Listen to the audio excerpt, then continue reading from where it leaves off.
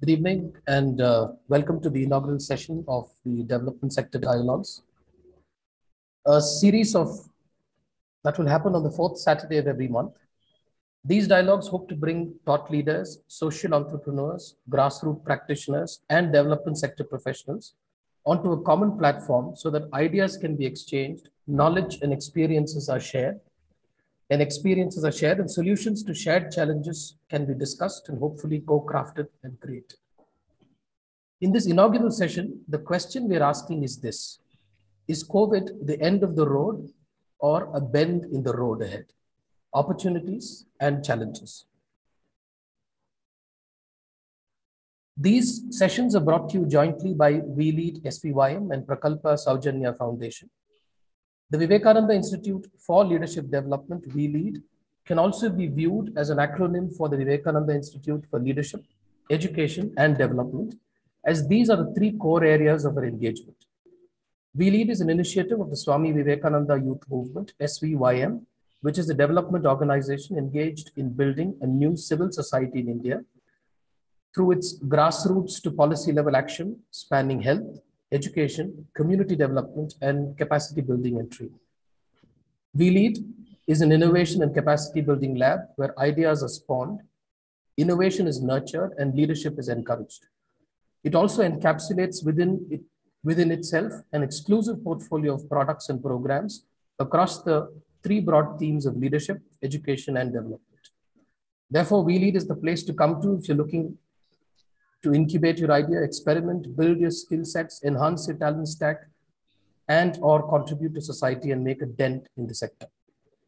Prakalpa Soujanya, which in Sanskrit means Project for Social Good, is a not-for-profit Section 8 company launched in October 2021 with the endeavor to provide affordable solutions for social sector organizations for sustainable outcomes. This initiative was started by a group of project management professionals chartered with the mission to enable the development sector by applying proven processes through domain expertise, collaborative learning, and technology-driven empowerment. Prakalpa has evolved a comprehensive suite of programs focused on enabling, energizing, and empowering organizations in adopting the practitioner's approach with emphasis on delivery of benefits, impact analysis, and sustainability. Prakalpa believes the initiative will enable social sector organizations to develop more effective and innovative solutions and bring about transformational change. And V-LEAD-SVYM is extremely happy in engaging with Prakalpa. We've already done several programs together, particularly for the social sector. I'm also pleased to introduce the two interlocutors for today's session. Dr. R. Balasubramaniam, Balu, is a widely respected development activist, leadership trainer, thinker, and writer. After his MBBS, he earned his MPhil in Hospital Administration and Health Systems Management from BITS Pilani. He holds a master's in public administration from the Harvard Kennedy School, Harvard University. His living habits were greatly influenced by the teachings of Swami Vivekananda, and at the age of 19, he founded the Swami Vivekananda Youth Movement, based on the principles of Satya, Ahimsa, Seva, and Tyaga. He has spent the last 36 years of his life in the service of the rural and tribal poor in the forests of India. He's also the founder and chairman of the Grassroots Research and Advocacy Movement, a public policy think tank in India. Dr. Balu embodies a rare blend of grassroots and macro perspectives in policy through his multifaceted experience of more than 3 decades. He's currently visiting professor at Cornell University, USA, and at IIT Delhi, where he teaches courses on leadership and human development. He coaches and mentors senior leaders in the nonprofit, corporate, government, and educational sectors globally, apart from running leadership workshops for people from these sectors. He was a member of the technical group set up by SEBI for setting up the social stock exchange in India. He's currently full-time member, HR, in the Capacity Building Commission of the Government of India. He has authored 7 books, both in Kannada and in English. Today's session will be moderated by Vijay K. Paul. Vijay is a professional with over 38 years of professional experience spanning strategic business management, product lifecycle, program, portfolio leadership, business transformation, and human resource management with global corporations and small and medium sector companies. His experience spans IT, ITES, software, and healthcare. sectors. Vijay is an electrical engineer from the Indian Institute of Technology, Delhi, and holds a postgraduate diploma in management from IIM Ahmedabad. He's also a project management professional certified in 2006 and holds a Six Sigma Green Belt too. It's over to you both, Vijay and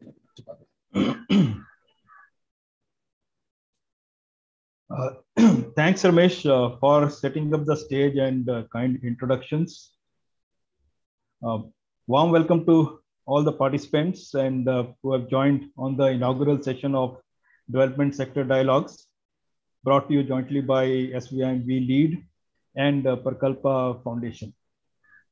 The idea of the building up, having a development sector dialogues with a purpose is to build a community of stakeholders for learning from thought leaders, the best practice sharing, and devising solutions for challenges and the problems faced by this particular sector.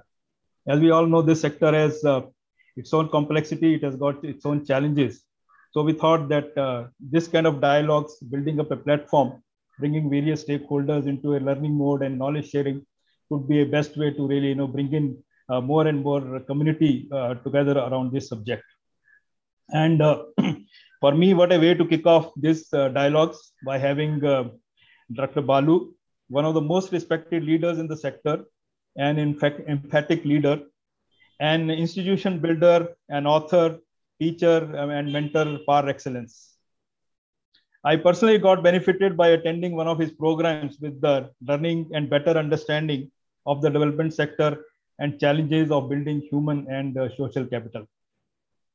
I think this is going to be a great learning experience even for us who are just at the fledgling stage of Prakalpa Soujanya to really learn as to what are the various dimensions and challenges in the development sector.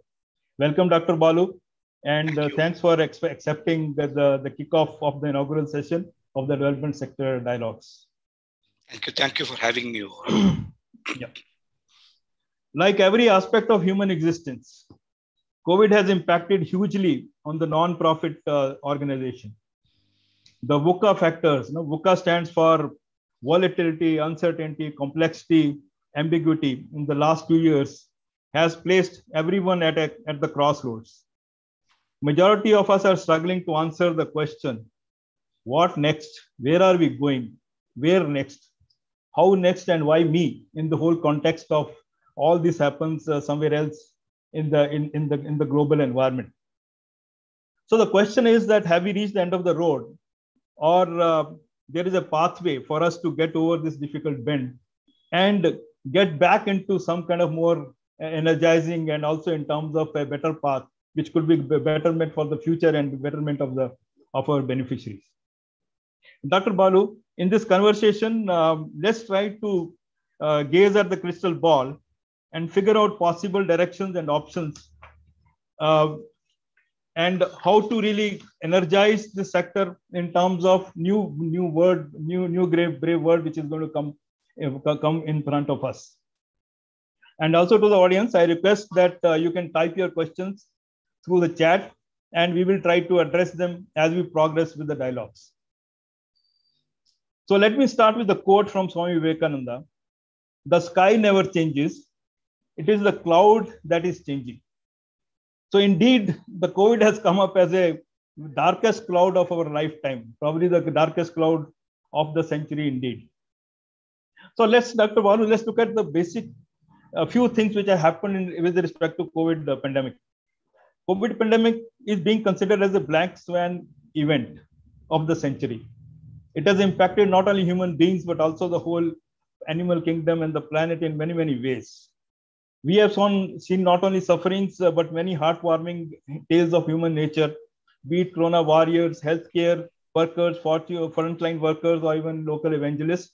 And we should salute them in this context in terms of the amount of work and the support which they have given to the humanity. COVID is one event in the history which has been impartial to various human beings. It didn't care about the economic conditions. It didn't care about the religion, caste, geographical, or even social parameters. So Dr. Balu, since you are a medical professional and you just talked about you self-medicating and also a thought leader in the development sector, What is your perspective in the last 2 years in terms of downsides or any upsides of the whole events which have happened all around us globally? No, I thank you first to both V-LEAD-SVYM and Prakalpa Soujanya Foundation for having me here, especially on your kickoff event itself. I think 2 years of COVID, it's definitely going to be a milestone in every way that you can imagine, and more so for the development sector itself. The way I see it, I would hesitate to call it a black swan event, because black swan event is something which is completely unexpected, completely something which we never even can think of. But I personally believe, though this might have been unexpected, it happened in a sense. It was reasonably expected to happen at some point of time, and pandemic of this nature, but it caught us all off guard. And the reason I say this is, the way I look at it is, I think I'm not a fatalist, or I'm not a person who can predict the future. But one thing is definitively sure, is that nature is very unforgiving in demanding the consequences for actions that we men put up for ourselves. And whether it is in the sense that the research on that's happening in weaponizing viruses, that's been going on for 20 years now, especially with coronavirus itself for more than a decade. So it's not something which is unknown. People have been talking about weaponizing coronavirus. We have had SARS epidemic. We have had the MERS epidemic. So it was sort of, in a sense, unexpected that some corona outbreak is going to happen from that space. It's just coincidental that things went wrong at the Wuhan lab, and then whether it is started from the bat or started from the lab is inconsequential to me. The impact is what we need to look at. So the in a sense, event which we were unprepared for, but in a sense, it was a rational outcome of the irrational greed of mankind, the way I put it that way. But that being said, what did we learn? I think I'm an eternal optimist. I think there's so much lessons that the COVID crisis have taught us in every space. Like you yourself said, it didn't spare anybody. It was unforgiving of people of class, country, religion. It sort of equalized all of us. It created a level playing field where it showed that everybody is the same. But more importantly, on one side, it demonstrated the fragility and the vulnerability of mankind. Well, at the other end, it also showed that as much as we can use technology and science for bringing down our own downfall, we can also use it for good.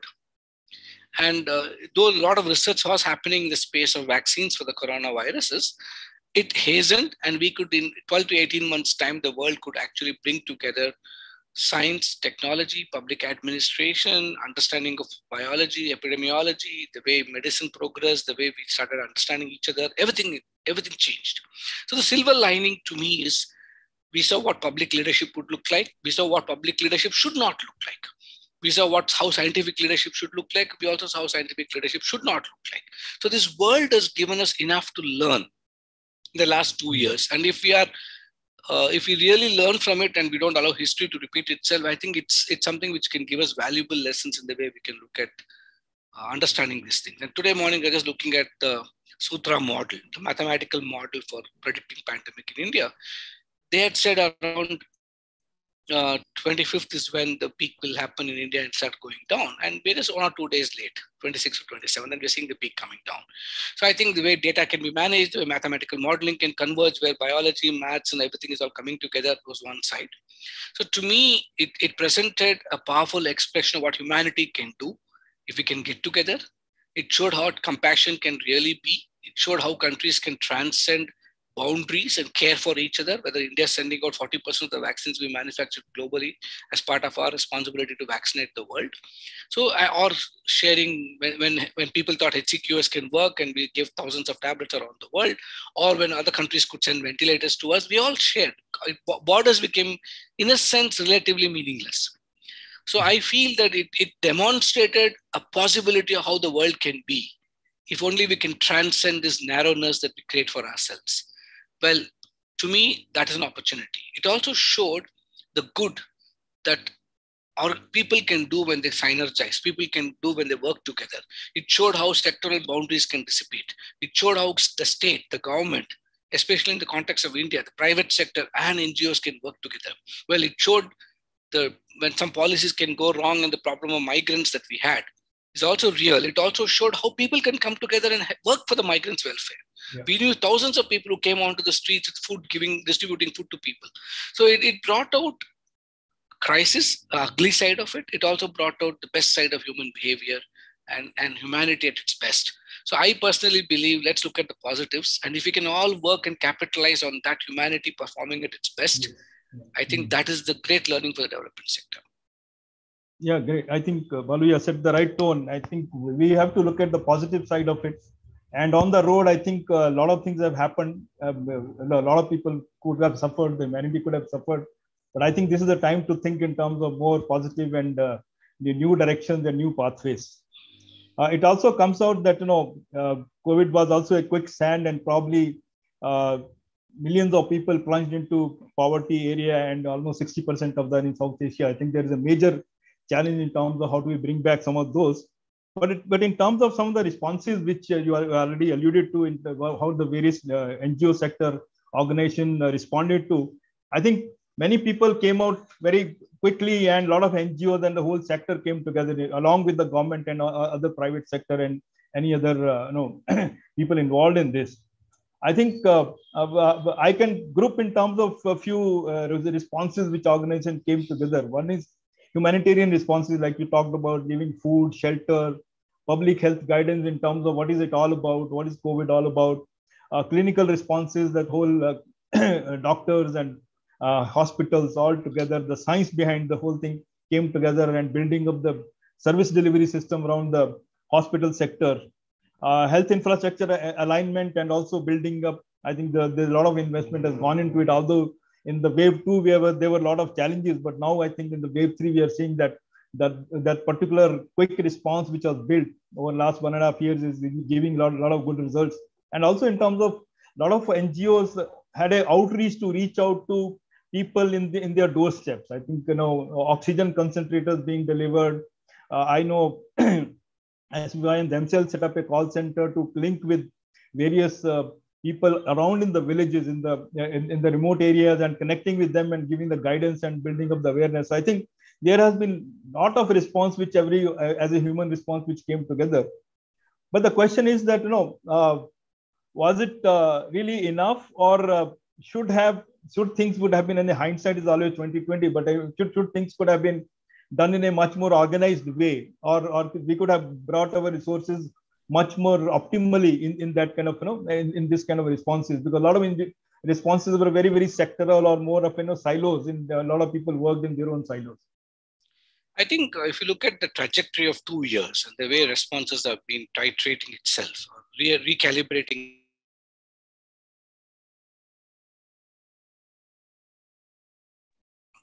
The first wave, sorry, I think I got muted. Yeah. I would say that the last 2 years and the responses, if you were to look at, and the way we have been recalibrating responses. The first wave was when people got taken up by shock. We suddenly realized that we don't have resources, but we also discovered resilience and adaptiveness, whether it's an NGO as an organization, whether it's a country or a state, or even as people. And in that search for becoming more, learning to cope with the crisis, we had to, and NGOs have this enormous advantage. We are always used to working with limited resources. And those limited resources got stretched. Many of us, at least SVYM, we had to borrow heavily during that time to even survive as an organization, but we learned to cope. But my point is, when it came to the crisis, we became better and better at service delivery. We realized how well we could reach, we could do all that you described. But the second wave, if you look at it, was a little more better prepared. We realized that investments need to go in augmenting our capabilities, whether it is setting up oxygen plants, because we imagine that the whole problem was around the way the virus behaved in the first wave and mostly in the second wave. So it all built around pulmonological complications, oxygen demands, etc. The third wave has been extremely different, and that exactly shows that we cannot be complacent. Now, my fear is we need to learn to be not complacent now. But the point for most NGOs, the lesson I would say is, as much as we discovered how to operate better and more efficiently and effectively in resource-limited settings, we need to rediscover ourselves and ask, why did this crisis happen? Could we also now play a role not just in service delivery, but asking the most difficult questions of the model of development that the world is following? Asking ourselves questions like, could we have prevented a crisis like the coronavirus crisis if we had all created enough advocacy around what could be a better alternate, I wouldn't say alternate, what should be the real mainstream model of development that we could have created for ourselves over the last 30, 40 years? Is consumerism reached a point where there's no return, or can we do something else? Are the current market-driven economic models a problem or a solution? I'm not making any judgments. I'm just saying maybe it's time for NGOs to get into some real deep questions now, to rediscover ourselves and our connect with people, and say that we are going to use this not just to deliver services better, which is also important, but to ask ourselves to rediscover our relevance and say, in the context of the kind of crisis the world is facing or we are throwing up for ourselves, how do we even frame our roles from now on? So can we see ourselves beyond just delivering services or being an outreach partner of the state or of corporates, to asking fundamental questions about, is the model of development that we are all subscribing to the right model? Can we make it better? Yes, on one side, we have to alleviate poverty, but can we also understand that in the last 2 years, possibly the top 10 richest people in the world, or the top 10% of the world, have generated income far exceeding what they could have done in non-COVID times. And as much as people who 80 to 90% of the poor have actually gone back to levels of income which was much before COVID times, and even come back to the levels of COVID times is going to take them 10 more years. So this economic model is fundamentally flawed and skewed towards the wealthy. So if that is the situation, and if they become richer during COVID times and the poor becomes poorer, there's certain very basic questions we need to ask. Is the statement of development that's getting currently fashioned by the wealthy class one-sided and only patronizing themselves, or is it really equitable and can address the issues of the poor? And we need to ask this difficult question. So we need to rediscover activism in a different framework. We need to have intellectual activism now and go beyond just service activism. So I think this is an opportunity for us to pause, to reflect, re-energize ourselves, reacquire the DNA that this kind of developmental thinking will ask ourselves, and no longer call ourselves even non-government. I think let's call ourselves development organizations, which understands the pulse of the people, thinks with the people, not for the people. And there's a big difference. We need to discover that. We NGOs love to work for people. I think we need to again say that's all rubbish. That's blasphemy to say I can work for somebody. But we must say we can work with people and then together say what could be a new solution framework by rediscovering the problem not as just a consequence of the current economic model, but by the economic model itself being the problem. I know I'm ambitious and I'm very ideal in my ask, but I think that is the kind of role that NGOs have to start playing. I think great direction. And also, I think what you are basically saying is it's not the reset, but it's also a lot of retrospection, introspection, really strategic thinking beyond our boundaries, and maybe at a much larger level in terms of rethinking as to how the humanity has to be really, the issues have to be addressed and how it could be equitable, and so many challenges, so many questions which are coming up. And so I think in the whole context, Dr. Balu, there will always be a short-term and there will be medium-term and a long-term challenges for different organizations and this sector. So if you look at, let's look at discuss some of the short-term things which are probably the sector is really facing. And I'm looking at the macro, more like a impacts at the macro level for the sector itself. So COVID has caused the largest global economic contraction of for almost 80 years. That means that all economies are, India has also gone down in terms of minus 17%, minus 15%, is now recovering from there.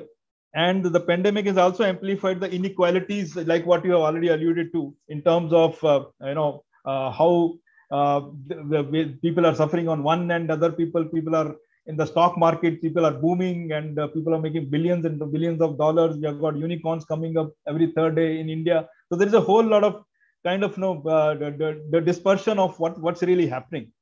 And unfortunately, the CSR data from the government is quite alarming today. CSR spends in 2021, that's the current financial year, has plunged almost 64% from 2020. And the number of projects have actually come down to almost 77%. So that means there is a contraction in terms of the pie, which the development sector has been, looking for.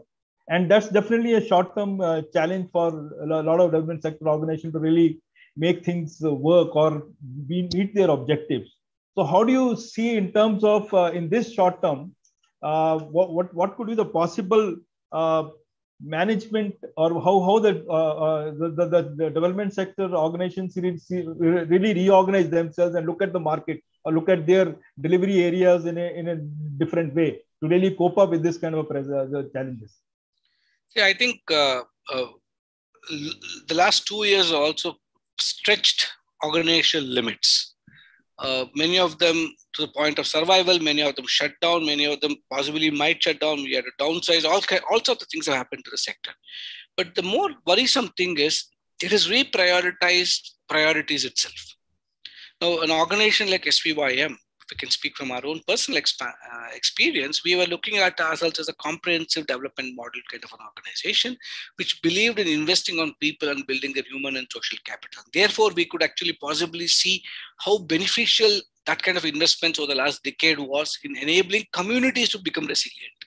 So it was not about SVYM. SVYM survived not because of our own abilities. It is because the communities we worked with, we had built their resilience over a decade and investing on their human capital. And that's something which we all of us can learn from is what I feel. So my belief is the reprioritization was everybody thought investment on healthcare is going to really be important. It was not looking at, it became investments on medical care because the short term became medical care. Now I can understand that the health sector is going to be the largest growing sector. It's going to demand the highest kind of investments. We're going to make a lot. People can see it as a business prospect. People can see it as investments on human capital, whatever. But we need to understand in the short term, the last 1.5 to 2 years, what have people put their money on? What do CSR funds have gone into? It's gone into getting oxygen concentrators. Let's imagine the thousands and thousands, hundreds of thousands of oxygen concentrators across India. Did a lot of help. We like you yourself said, we ourselves were managing around 1,000 concentrators in the villages of India, and we might have saved hundreds of lives. There's no disputing it. But that was a short-term response in a medicalized fashion for a problem which might have surfaced in the third wave, might surface the fourth wave. We never know how the virus will mutate, but it might never surface again. And oxygen concentrators have a life of their own. If you don't use them and let them to rot, and if all the material in that to produce or to concentrate the oxygen is not going to be properly managed, it's going to go down the drain. So it's got a life, it may be short. So we have medicalized the crisis to such an extent that the response has been very medicalized. Now that we might have some respite, the time to look at it would be for us, how do we strengthen the systems, the health systems, to look at healthcare and the resilience of the healthcare system. Now, the way I see it is, I'm extremely proud as an Indian that the Indian public health system delivered. We all as Indians criticize ourselves, we criticize our systems, we criticize our government. That's a natural thing for all of us. All of us have grown up only on that. But if you look at it, the system delivered. We could immunize, today it's it's something like 1.6 billion vaccinations have already been given. Many of the first doses are close to 70-80% are finished covered. Possibly the third wave, the casualty or the mortality rate is so low because we have done a lot of good work. And how did it happen? Let's just look at India's healthcare system and the way it evolved overnight. Earlier, maybe the children's immunization program, which is also possibly one of the finest programs in the world for child vaccination, around 2.7 to 3 crore children getting vaccinated every year, to 1.6 billion people getting vaccinated over the last 1 year. Just the same public health system, which could hardly, if you the 2.7 crore, it still looks so big, but compared to 1.6 billion people, it looks so small now. But we have developed that capacity. So our public health systems are delivered. Public administration is delivered, but we have also wasted resources. We suddenly discovered that we can actually fine tune the way resources could be spent. A lot of duplication happened. A lot of NGOs need not have spent so much without they just spoken to each other. It exposed the fact that we couldn't converge effectively. It exposed the fact that we couldn't collaborate effectively. It also exposed human frailties like human egos in the leadership of NGO sectors. And it was a fiefdom kind of an approach. As much as it brought in all the good, I think what we need to prepare ourselves for is looking at the long-term systems as a health system and investing on people's health, their ability to cope and be resilient as a community, the ability to converge all our services, the ability for sectors to continue to work together to solve other problems, not just the corona crisis, and for NGOs to wake up and say, it is time for us to partner. if SVYM and Soujanya, Prakalpa Soujanya can come together to make the value proposition better, it is for society and community that is going to benefit by it. And we need to cross and transcend this pettiness that sometimes every sector has got, and definitely visible in the NGO sector too, and come together and say communities will benefit. If the talent pool can be widened, if the resource pool can be widened and therefore made more efficient. So I think as much as effective we were in the crisis, were we as efficient as we could have been? I'm not so certain. We could have been more efficient is my view. And did we strengthen systems to become more resilient? Well, we enhanced our abilities to cope, but the resiliency and adaptiveness, we could do more. So I think these are areas I would rather look at the medium term. And for the long term, I would say, challenge the economic model, come up with alternatives, start exploring the for-benefit economic model, looking at the fourth sector that can emerge by drawing upon the strength of the goodness of each of these three sectors, the government sector, the private sector, and the civil society sector, and see what works for all this. Create a new model where this convergence, collaboration, and partnership is embedded in the sector itself. Draws the best DNA of all the three sectors, and creates a new economic fabric where equity is not a slogan, but a lived reality. I think that can be the long-term solution. Yeah. So what you're saying is that, no, we definitely did a quick fix. Everybody came together in their own way and put the quick fix together. The government sector in terms of their resources and everything came together. And we did a lot of great work in terms of mitigating the major risk. And that's what the third wave is showing. This is the cue for the audience. Actually, we're trying to do a quick poll of understanding from your perspective within your organization, what is how COVID whole story has impacted you. So there are 5 questions in the poll. It will come onto your screen. Please answer. Basically, in terms of just to get an idea of where your the NGO is standing, if you're an NGO partner here, in terms of was it devastating? Are you in an extreme situation, or you are kind of a manageable? And then probably some people might have done better than what they were doing pre-COVID. So we're just trying to get a kind of a very high level idea in terms of how this have been impacted. And I will request Ramesh to maybe after next question share the poll results, and then we'll queue down to in terms of the next set of questions. I'm just launching the poll now. It's one question with 5 options. 5 options, yeah. It should come up on your screens right now. So while you're answering the poll question,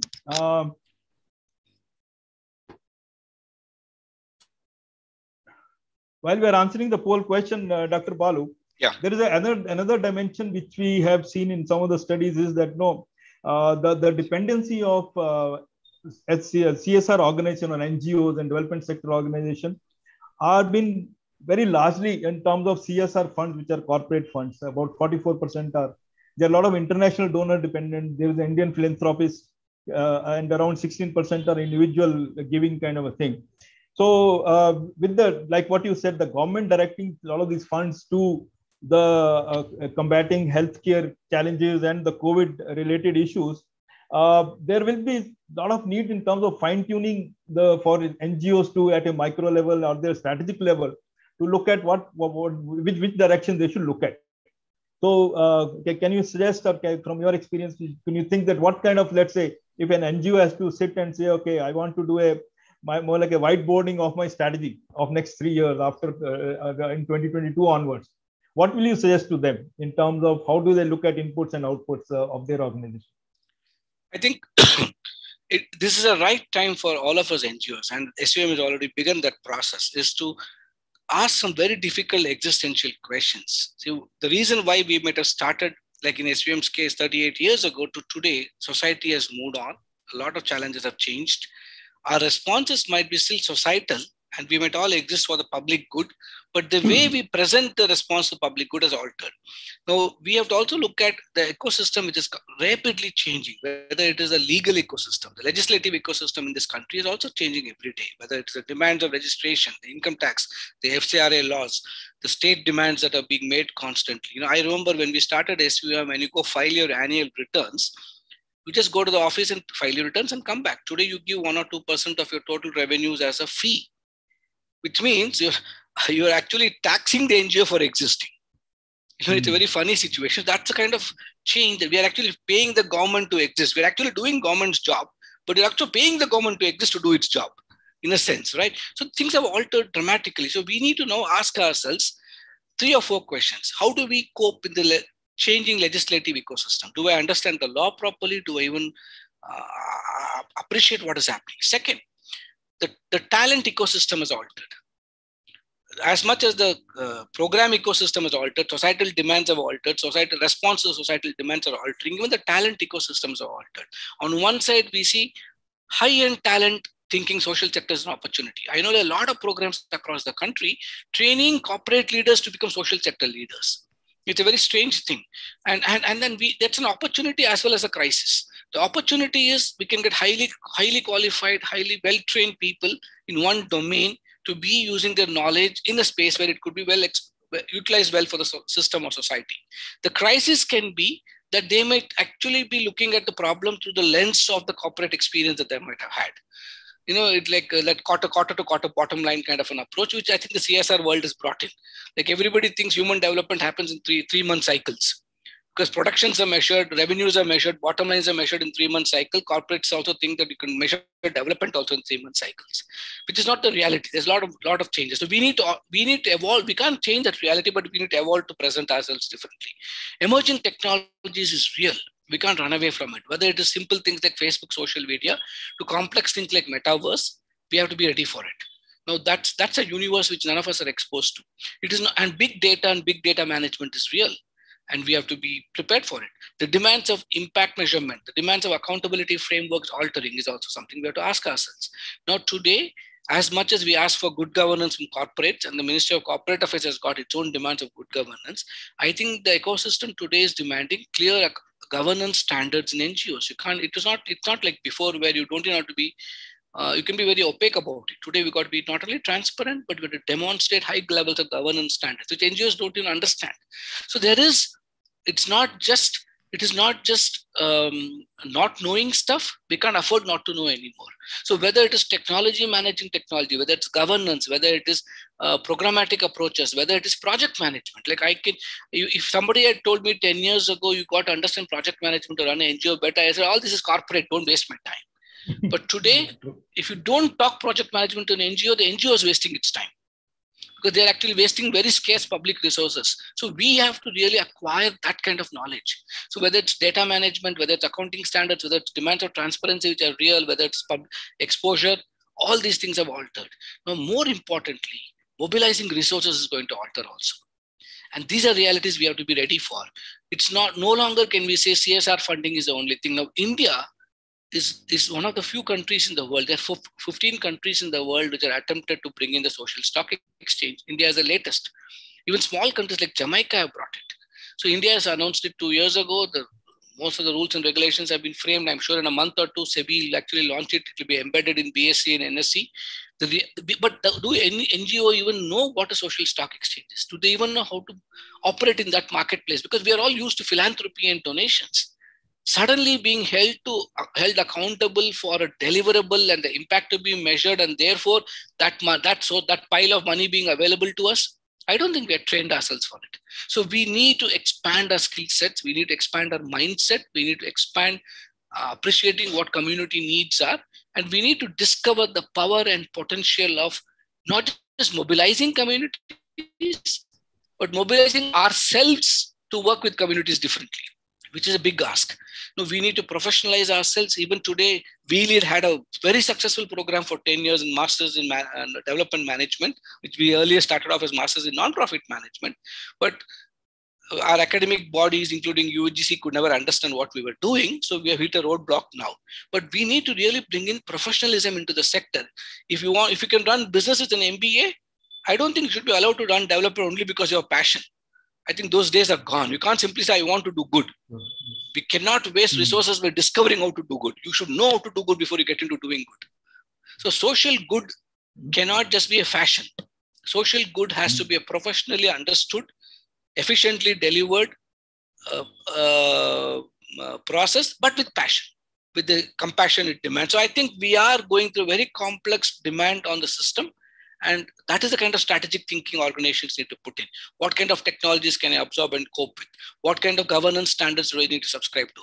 How do I alter my fundraising mechanisms? How do I look at we should not even use the word fundraising anymore, in my opinion. We should look at it as mobilizing resources, of which human resources is one critical component, material resource could be one, intellectual resources could be another, data resource could be another point, and also fiscal resources. Fiscal resources need not just be donations, but it can be several different ways.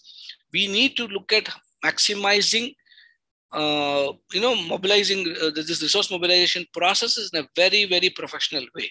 And I think we should also not forget that communities we serve are also a great resource. And let's not ignore them anymore. Yeah, Dr. I think you are throwing a very multi-dimensional brave new word, and there's going to be not many axes and dimensions and challenges coming in front of us. But I think basically what you're saying is that let's do it in a very open-minded way. And I'm reminded of a quote from Dr. APJ Abdul Kalam: "Change is crucial. It brings new thoughts, and new thoughts lead to innovative actions." In the context of the innovation and the new technologies, I think there is one question from audience which I want to read out. Technology drives the riches of the new rich as well as the world in a sense. The development sector has been traditionally slow to not only to adopt the tech, but also accept the reality of the tech. How do you see this going particularly in this particular sector? So basically it's looking at how do you see the technology adoption? What you see that how it can come, and what are the kind of steps probably this development sector can take to really move forward in the multidimensional future? I think NGOs have to understand that emerging technology is not just social media posts on Facebook or Twitter. It's not just using accounting software like Tally and saying I become tech savvy. I think we need to understand, we are all discovering it, we're all learning it. How do we use technology as an enabler for human development? How do you use technology as a leveler for in the digital space for making education available? SVM has had experiments of distributing tablets to across the state and pushing content to children. And therefore, we could actually manage COVID very well, or ensure that educational loss during COVID was, I won't say, at least we could reduce the educational loss. I wouldn't say that we could mitigate it completely. So I think we need to ask ourselves questions like, can I use technology for health? Not just for, registering your health card, but could it be telemedicine? Could it be telehealth? Could it be teleconsultation? Can it be used for educational purposes? Can it be used as a governance tool? Today, I can understand that most of our governing body meetings don't even happen physically anymore. So can we use for capacity building and training? Can education shift from brick and mortar ecosystem to digital ecosystem, both the physical and digital? So we are not prepared for it. We don't have the wherewithal to imagine it. So we need to leapfrog actually. I personally believe being in government now, I think government is really moving very fast. They're able to, maybe because they have got the capacity and the talent bandwidth, they're able to acquire things faster. I think they are catching up with the private sector. Sometimes I feel in certain areas we are actually faster than the private sector even. We NGO sector have to learn, and we have to see when we partner with corporates, let's not look them as a cash cow only for funds. Can we look up to corporates and say, can you give us technological solutions for development challenges? No, that's their job, so they can think about it. And can they help us out? Can we look at all these people as partners in progress and see what they can bring to the table? And if they can bring technology as a resource to the table, can we deploy the technology for human betterment? So we can look at it in different spaces. Can we look at creating livelihood opportunities for villages, business models that can revolve around B2Cs and all this business portals that we can create? So I think we need to catch up. And we NGOs have to go beyond the papad, the plum pickle thinking. And then look at how do we actually, and stop worrying about rural urban. For internet, it makes no difference. And now with penetration being so heavy in a country like India, can we learn to discover new mechanisms of not just growing mushroom in a village, but ensuring cold storage and sales across the world? So I think that is a kind of large thinking that NGOs must get in. And I think it's possible. And many of them have started. I would be very happy to say that a lot of NGOs are trying different experiments and innovations. But what we need is a platform where I think organizations like Prakalpa, Soujanya and all should actually cross-pollinate this kind of ideas. A lot of people are doing it in disparate locations. If you can get all these cases together, you can get portals and platforms where everybody can share with each other and look at how do we really get a knowledge repository for each one of us to learn from each other's experiments and for the social good. I think that is the kind of power of technology can deploy. Social media is just one of them. And like VR and simulations as learning tools is just another part of it. But I think we need to look at it more comprehensively, from data management to fiscal management to sharing information and experiences to cross-pollinating learning stories. We need to find ways to deploy technology for the betterment of community and its development. Yeah. Now, in this context, we talked about earlier on the other day, and you are talking about whole framework of, we are relentlessly, government is actually trying to look at in terms of citizen-centric services, which is going to be a new dimension. And you're talking about technology enablement coming in, and which will change the paradigm in a very, very different way. So the citizen-centric services, either from the government, NGO, or whatever sector, how will they evolve in next, let's say, 5 to 10 years time frame? So I'll give an example of what I'm right now involved in, bringing in technology, citizen centricity, and the government. Right now, the context of what I'm talking is the repeated statement of the Honorable Prime Minister. He keeps talking of Jan Bhagidari. So we should need to understand the evolution of the state. Maybe post-independence, the context of that time, the social context of that time was we had to have the state being the elder father or the brother providing for us. So state had evolved itself to be a very good provider. From modern bread to making a watch to a telephone, everything was done by the state, to airport to an airline. But if you look at the evolution, the 90s, we became from a provider to provisioner. I remember the 8th plan document, and Narasimha Rao was the Prime Minister. He even had a chapter in the Planning Commission document which said that, can we even hand over an entire block to an NGO to develop? So they were looking at provisioning services through the intermediary called an NGO.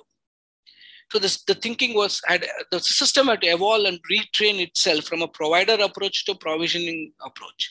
Today, if you look at the context of government, we're talking of partnering. There is no way the state can catalyze or facilitate a $5 trillion economy by itself. It needs private sector. It needs the civil society organization. It needs people. There was no way we could have done 1.6 billion vaccinations if people had not partnered. So we have evidence today of the benefits of partnering. But the skill sets to partner is still not there. So the state is now, that is what I would look at. So citizen centricity, I would like to quote a senior minister who I was talking to recently, and he said, 2047, we are looking at a vision plan for the country. How will India look at 2047?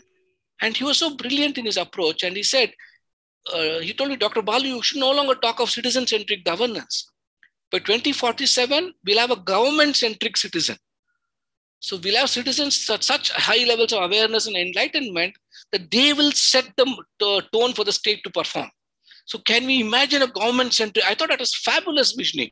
Look at a government-centric citizen, and that's a journey we have to evolve towards. And I think technology can be a great enabler. And I'll give an example of how we are doing that. I'll give 2 examples and then stop there. One example is the state is now fashioning a digital. It's just set up a special purpose vehicle, a Section 8 company called iGot, or Karmayogi Bharat. That's the name given to the company. It looks at, it's an integrated government online training platform. We are now talking about every single of the 4 million government of India employees having access to any time, any place, any subject, any instrument learning. Now, if I, as a government employee working in the health ministry, suddenly discover, and I'll have a system which will throw up my competency gaps, and I say that I have these following gaps in my behavioral, functional, or domain areas, and these are the 8 or 10 or 12 courses I can acquire to remedy those gaps, and I can do it with sitting at home in the evening, or while going in the car. I can listen to an audio cassette in bite-sized learning capsules of not more than 3 to 5 minutes.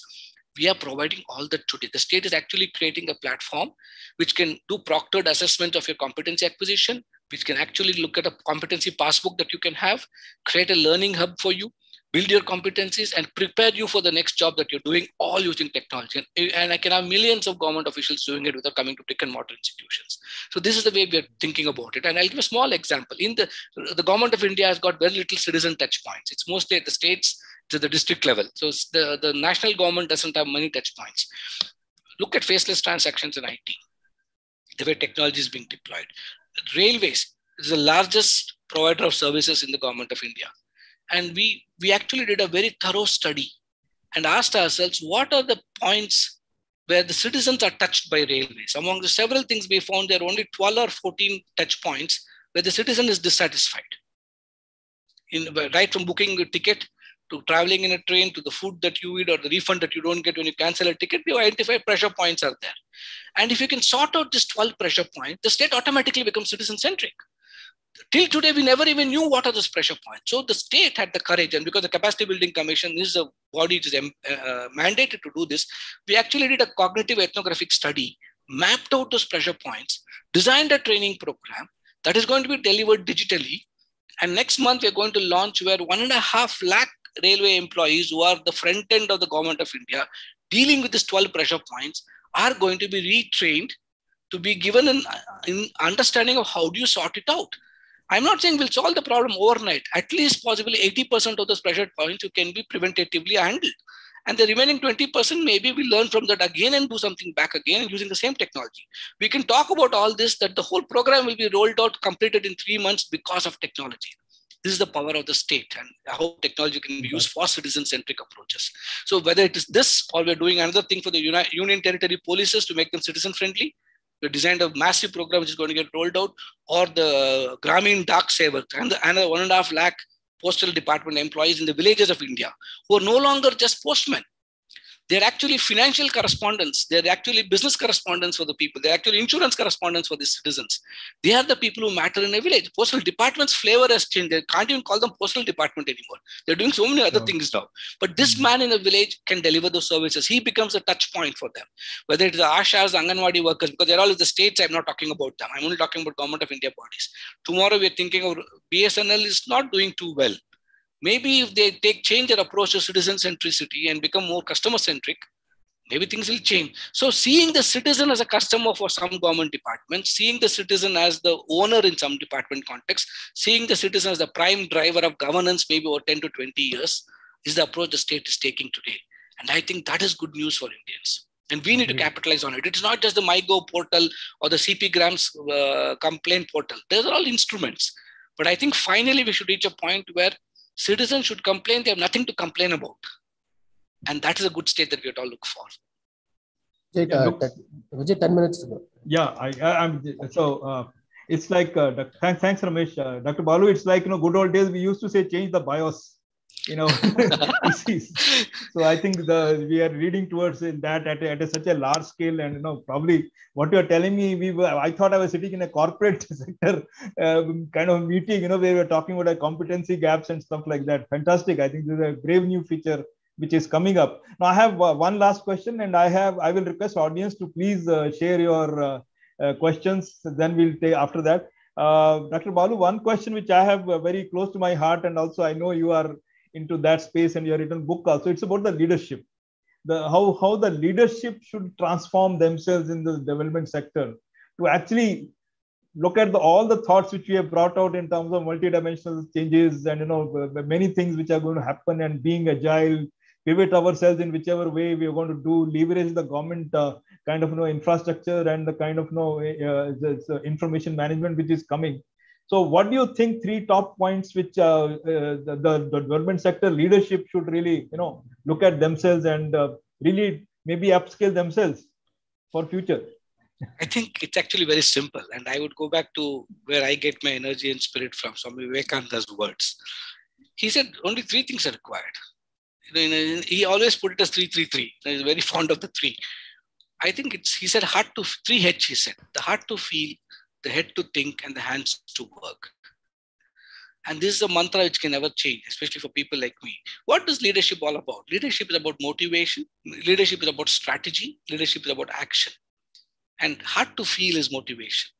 We have to be inspired and motivated to create public good. We have to constantly challenge ourselves to move the boundaries of what public good is going to be. We have to seek models. How do we ensure private gains while enabling public good? The head to think is strategy. We need to keep expanding our talent bandwidth. We need to, today's development sector leaders have to lead the learning process, and they have to learn how to keep the leading process alive. And the strategy is all about that. Understanding the external ecosystem, understanding the external system in terms of the resource mobilization, the legal basis, the governance standards, all this, and then responding to that. And the hands to work. We cannot simply be generals standing behind our soldiers. We got to be generals along with our soldiers and learning to take it forward. We need to acquire skills of collaboration. We need to acquire skills of partnership. We need to subsume our egos. In fact, I think we should be noticed more by our absence than by our presence. And if leadership can understand that, it is simply understanding ourselves, understanding the ecosystem around us, the others around us, and understanding the action that connects the self to the others. And I think that is what leadership should be for the civil society space.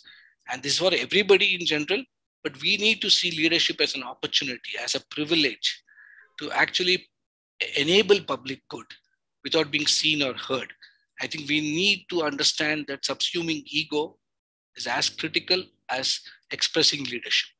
And if we can do this effectively, I think the world is going to be a better place. Great. Very nice. I think very simply put and very profound. So I like to pick up one question from the audience is, can you elaborate a little bit more in terms of intellectual activism, the word which you used, and how we have, how it can be leveraged by not only development sector, for everybody, in terms of what are your deeper thoughts around that in intellectual individualism? I think I'm glad somebody asked it. I would like to deconstruct it a bit. Intellectual activism is not intellectual arrogance. Intellectual activism is born from intellectual humility, where I know how much I know. I also know how much I don't know. I also know that I need to know what I don't know. Intellectual activism is having the courage to speak truth to power. Intellectual activism is having the courage to say, I'm incompetent. I don't know what the answer is. Intellectual activism is not only appreciating my competence, but also appreciating other people's competence around me. Also appreciating my incompetence as much as other people's incompetence. Intellectual activism is also having the courage not to be judgmental about other people's opinions and ideas and perspectives, but not necessarily thinking that mine is always right. Giving ourselves the space to make mistakes is that space of intellectual activism. So it is learning to operate from zones of incompetence, learning to be humble enough to keep learning all the time, learning to appreciate that others may be having the right answers and I may not have all the answers for myself, and learning to operate in that space of self-actualization where we realize that I may be right, you may be right, both of us may be right, both of us may be wrong. Let's explore it together. Having the courage to say that let's co-generate solutions. I may see with my intellectual abilities and skill set and training, I may see the problem from one lens, but I know I'm telling myself that my lens may not be the only way of seeing it. There may be 4 other lenses. Having the courage to collaborate with the 4 other people, appreciate it from all the viewpoints, and then together co-discover what the problem could really be. And in that space, have the courage to adventure to co-create a solution, which may also fail. And that to me is intellectual activism. And if we can create that environment through this kind of dialogues, I think that will be the world we should all look forward to. Very nice. Very, very nice, Dr. Balu. Okay, before we conclude, I will just like to share the poll results and how it has come. I was kind of anticipating a very depressing scenario, but I want to share with you that none of the respondents have said that they were devastated. I mean, people are surviving. I think almost 55% people are saying that they've been able to manage, and another 30% people are saying that they are kind of neutral. So it's a good news from the audience here that yes, I think we have passed through the test of COVID for last 2.5 years, and we are actually in a very, very positive note. So before I conclude, Dr. Balu, thank you so much. Really appreciate all the thoughts which you have shared with us, and they're also kind of apprehending them and bringing them together. Probably now it's for us to really take these thoughts to give forward through the dialogues and bring it to next level of people and see how we can germinate the seeds around and get the new brave word going. So before I conclude, I would just like to share 2 quotes from Swami Vivekananda. First quote is, to succeed, you must have tremendous perseverance, tremendous willpower, work hard, and you will reach the goal. So like what we said, it's not the reset. I think it's a kind of reconvening ourselves. Look at what the word is going around. Let's share thoughts. Let's share our imagination and see where we can go forward. And we have got technology, we have got people, we got a talent and everything behind us. So that's the way to go forward. And the last is from Helen Keller. I think she was one of the intellectuals and had disabilities. A bend in the road is not the end of the road, unless you fail to take a turn. So the time has come to assess, rejuvenate, replan, relook at ourselves, look at strengths and weaknesses, make the right turn towards the brave new world of the post-COVID era. So I think definitely we are on a bend. Probably it was a road which BBMP keeps digging up all over the place for us. But definitely I think the new roads are going to emerge, and new folks are going to emerge. And with this positive note and a great conversation with Dr. Balu, being privileged to conduct it, I am now giving to Mr. Amar. Amar Bhaskar is also our founder and director of Prakalpa Soujanya, to give a vote of thanks. Amar is one of the very accomplished professional, having worked in IBM for many, many years. He is a great leader, having led our PMI Bangalore chapter as president for many years. And also he is one of the person who is kind of thoroughly committed to the cause and what we are going ahead with. So Amar, to you, and please for your vote of thanks to everybody. Thank you, Vijay. First of all, a big thanks to Dr. Balu for accepting to be here on our inaugural session. I was thoroughly impressed and absolutely delighted to see the gamut of discussion that we had today. The whole idea started with COVID giving us such a challenge, and has been seen as a big opportunity as well. And Dr. Balu highlighted how the world has changed all around us and how people have come together for the humanitarian cause.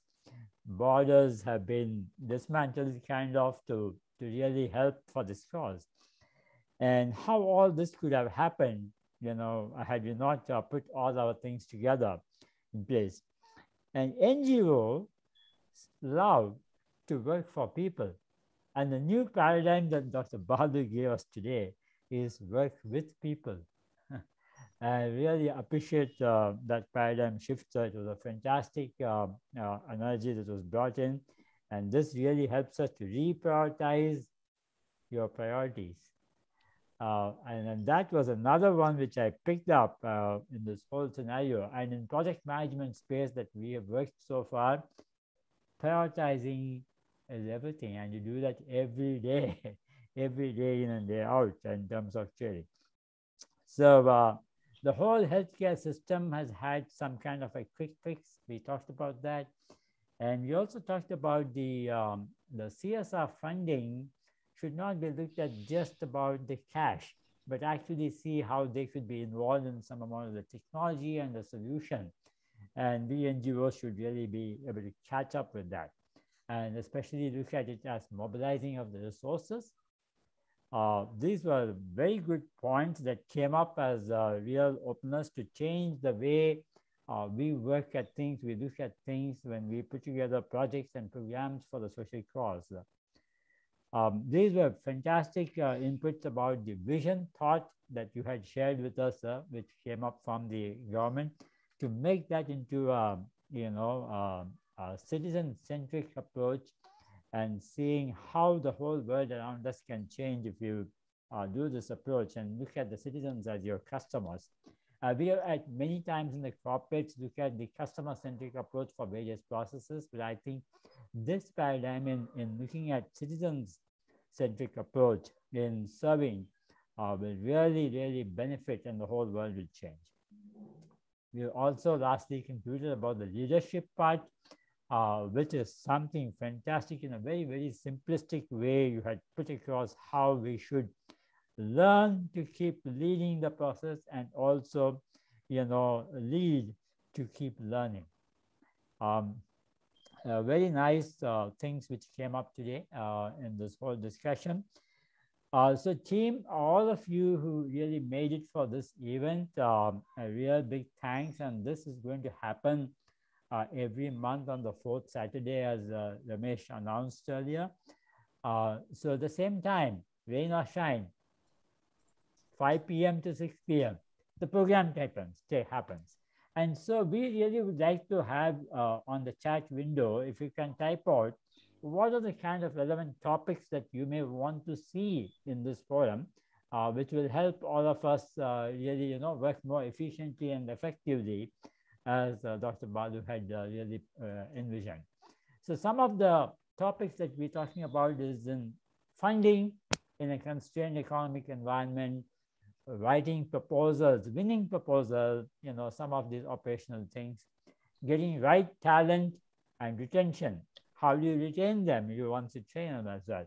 Leadership that Dr. Balu already alluded to, and those type of programs.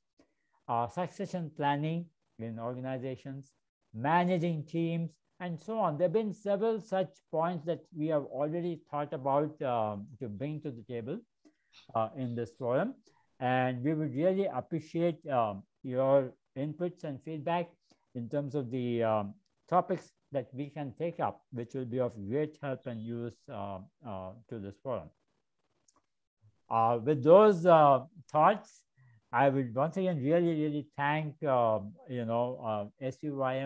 and V-LEAD organizations coming together. We made a very humble start, just started off over the last year. However, our endeavor is to really help the sector in realizing the benefits, delivery of benefits, and see how sustainability is obtained.